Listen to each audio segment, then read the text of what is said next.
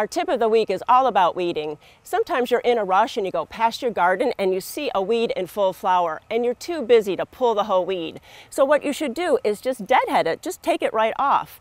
And don't leave that weed right in the garden on the ground there. Make sure that you take it and put it in the trash or the compost, because even though these flowers are dead, they can still germinate.